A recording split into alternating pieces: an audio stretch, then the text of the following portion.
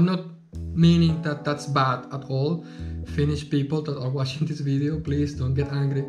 So then even though you are not lying, it feels like you are lying on the phone, saying that I will go to work and start shaking everyone's hands and kissing every girl's cheek.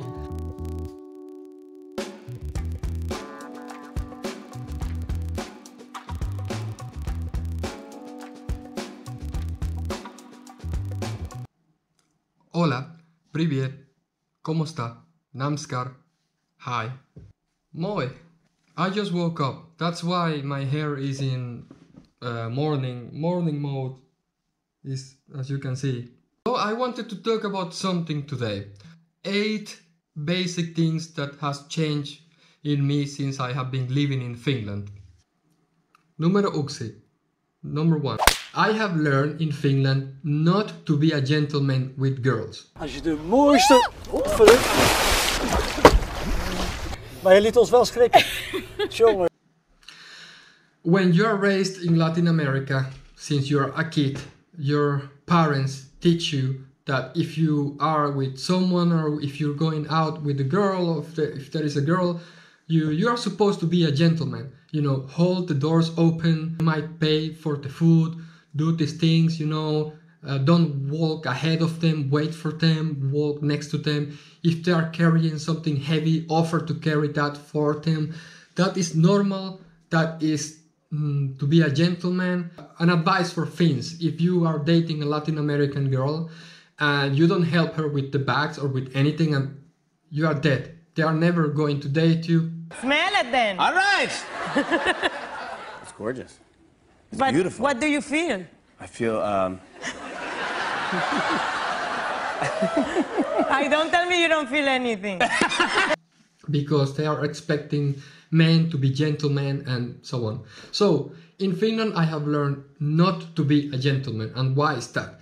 Because if you are going out with a Finnish girl and you start holding every door open and you offer her to carry her bags and you offer this and that, the girl will think that you are being sleazy, that you are just trying to be trying to do these things to get her, to trick her, to make her think that you are just a gentleman and, you know, show these things so you can get her. But that's not what's happening. If the girl is carrying something heavy and she's sweating, let her sweat. If she's going to open a door and it's heavy, let her open the door. Because girls themselves have said that to me afterwards. Oh, when I first met you and you were doing those things, I thought that you were just, you know, trying to pretend, trying to trick me, trying to get me. But so I thought you were kind of like, maybe he's not, maybe he's weird. But he's not. He was just trying to do what he learned to do. But so if you're Latin American and you come to Finland and girls are suffering, let them suffer because that's what they want, apparently. I'm kidding. Probably that's not what they want, but you know what I mean. Just let them be. And they're happy like that. Most of the times they're gonna say like, no, I don't need help with my bags. No, I don't need help with this. So is that how it goes? That's how it goes. The second thing, you have heard this before if you have read anything about Finland, and that is personal space, especially when using public transport. The first time when I started using public transport in Finland, it was very funny to me to see that if you look inside of a bus, you see that people are always sitting alone on the bus. If they just step inside of the bus and they look around and they see that there are seats near them, but there is a person next to that seat, they will never sit there. They will always go to the back to try to find a row that has no people next to them.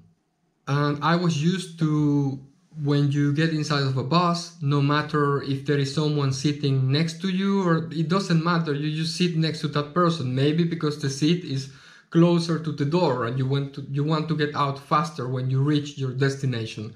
So it wasn't a big deal. If you are gonna sit and there is someone next to you, no one cares. No one cares if you are very close to them. But in Finland, it's just because the Finns are very polite.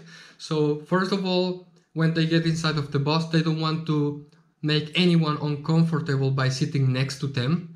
So they try to be alone and everyone's happy. Now, the funny thing is that in 2018, yes, 2018, I traveled to Ukraine because I went to Chernobyl. I wanted to see the nuclear power plant. Be very careful, you're pushing 35.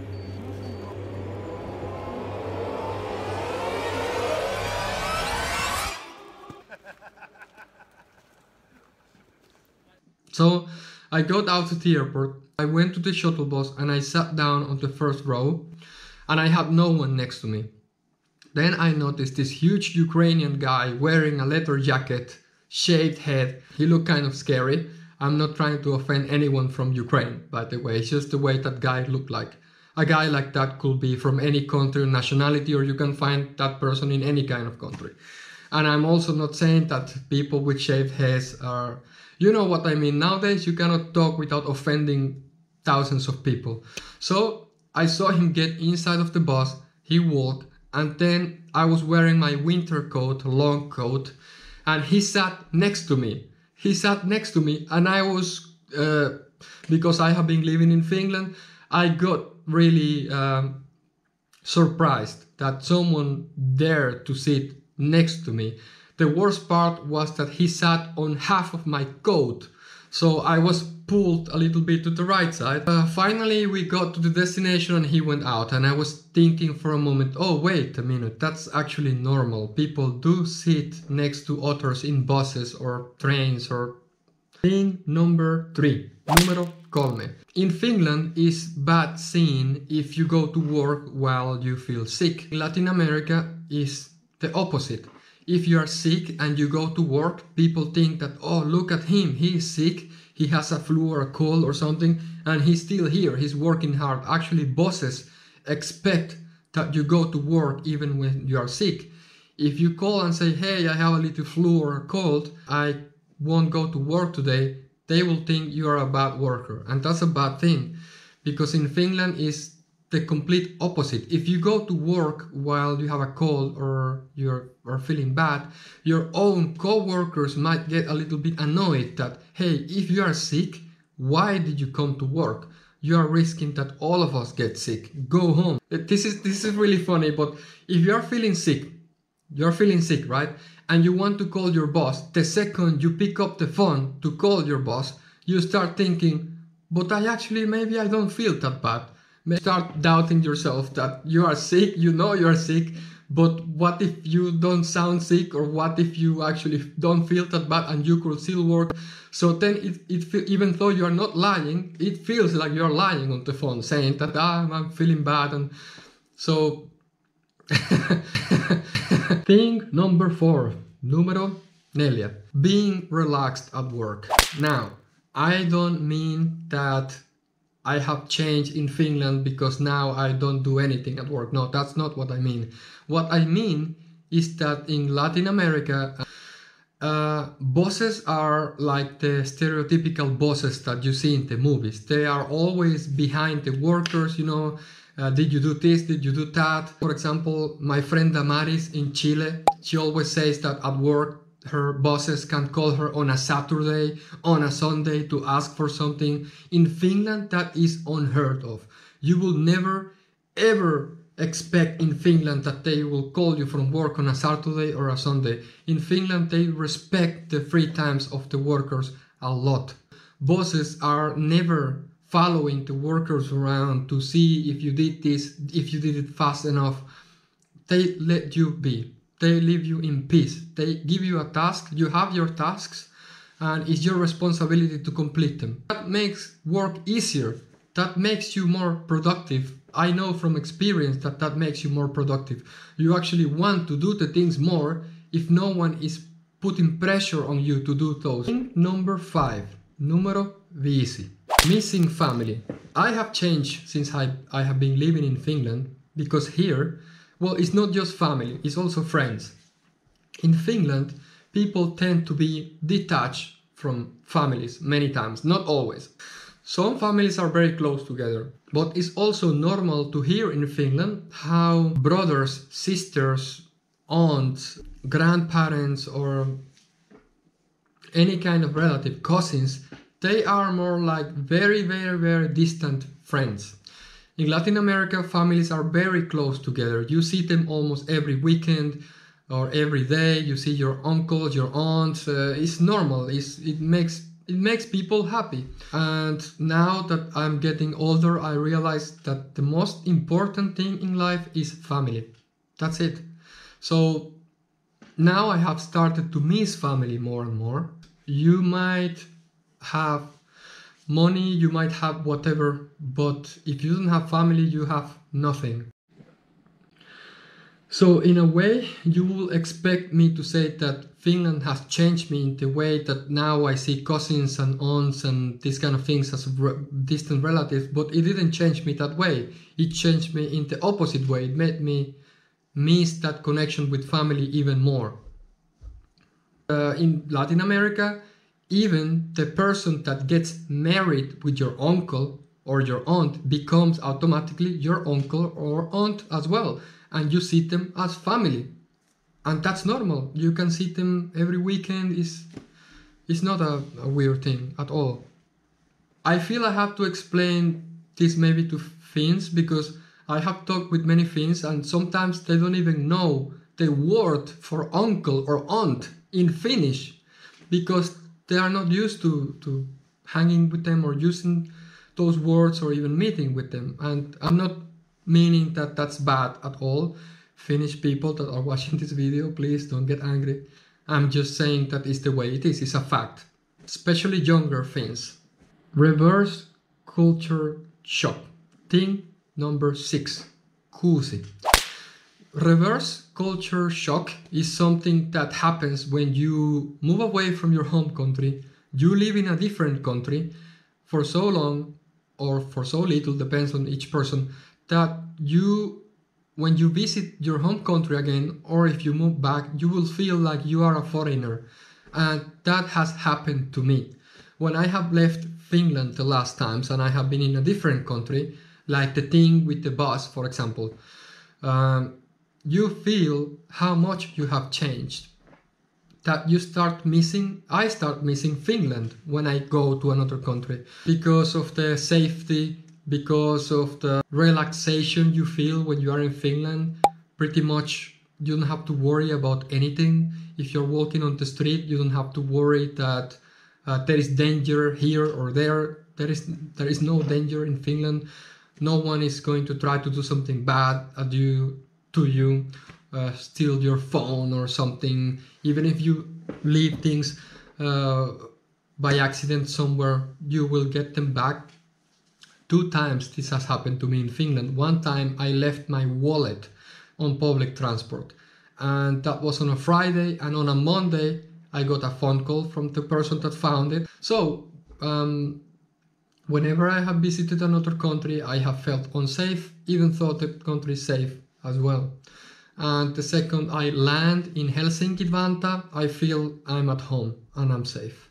Aww. Thing number 7. 7. I have become cold. What I mean by that, I don't mean that I have become cold, but I have become what in Latin America would be considered as being cold. When greeting friends or co-workers in Finland, I will show you how you do it. You just walk to the office in the morning, or you see a friend or something and you just say moi. That's it. That's all. That's all you have to do. Or you do this, or you do this, or something like that. So it's completely different from Latin America, because in Latin America, when you come to the office in the morning and you already know your coworkers for some time or for some little time, it's normal that you, if there is a girl co-worker, you kiss her on the cheek to say hi, good morning. It can be 2 kisses, it can be 1. And with the guys, your friends, you shake their hands. That's normal. Also with friends outside of work, when you see them, it's pretty normal that, let's say you see your friend and his girlfriend, which is also your friend. When you see them, you shake hands or maybe even hug the guy, and the girl, you kiss her on the cheek, and that's normal. No one is getting jealous or anything. But if you explain this in Finland, and you Finns watching this video, you know it's like that. You might be surprised as well that in Latin America it's like that. But if in Finland you will see your Finnish friend with his Finnish girlfriend and you will go and shake his hand and then kiss his girlfriend on the cheek, everyone will think that what is happening? What is going on? How can this guy kiss my girlfriend, shake my hand? That will be a huge mess. Also at work, if I would go to work and start shaking everyone's hands and kissing every girl's cheek, they will think I'm crazy. But that's how it is. That's how I was raised, and that's normal in Latin America. And yeah, it's just funny. And why I say I have changed? Because now I also have to I got used to this moi and not shaking hands, no kissing, nothing. I got used to it to the point that when I have met people from Latin America or Spain or France or these kind of countries in Finland, and they are new also, they are not used to these things, they shake hands or the girls expect to be kissed on the cheek. And I haven't done that. I haven't done that because now it's more like, oh, what do I do? Do I kiss? Do I shake hands? Do I just better to stay still and say moi, and that's it. You cannot fail with that, right? Number 8, 8. Using shoes inside of a house. Depending on where are you watching this video from, you might have the same customs. Living in Finland is considered very rude if you go inside of a home of someone while wearing your shoes. It's normal and expected that if you live in Finland, you are going to leave your shoes at the door and you're going to go inside only with your socks. That is completely and absolutely normal. And actually the first time I saw this kind of thing wasn't in Finland, it was in Ukraine. And I thought it was funny that people were walking around on their socks inside of a house. Because in most Latin American countries that I know, you don't do that. You walk around inside with shoes, like they do in United States or Australia. And the last time I visited my parents, I was walking around the house without shoes, only with socks. And I remember that my mom was looking at me a little bit with raised eyebrows, thinking that it was funny. I was walking around just with socks. But that's normal in Finland, and I get it. When you live in a country that has, it could have 6 months of snow, you are not going to walk all the time inside of the home wearing your shoes full of snow, or you will be cleaning 24/7 the floors. So it's completely normal to leave the shoes at the door and use wool socks to keep your feet warm. Get rid of all of the socks you have that have holes, or you will be very embarrassed. And that was it. That was the end of the video. Thank you very much for watching. And if you want, subscribe so you can see when I post a new video. Moi moi. See you. Bye bye.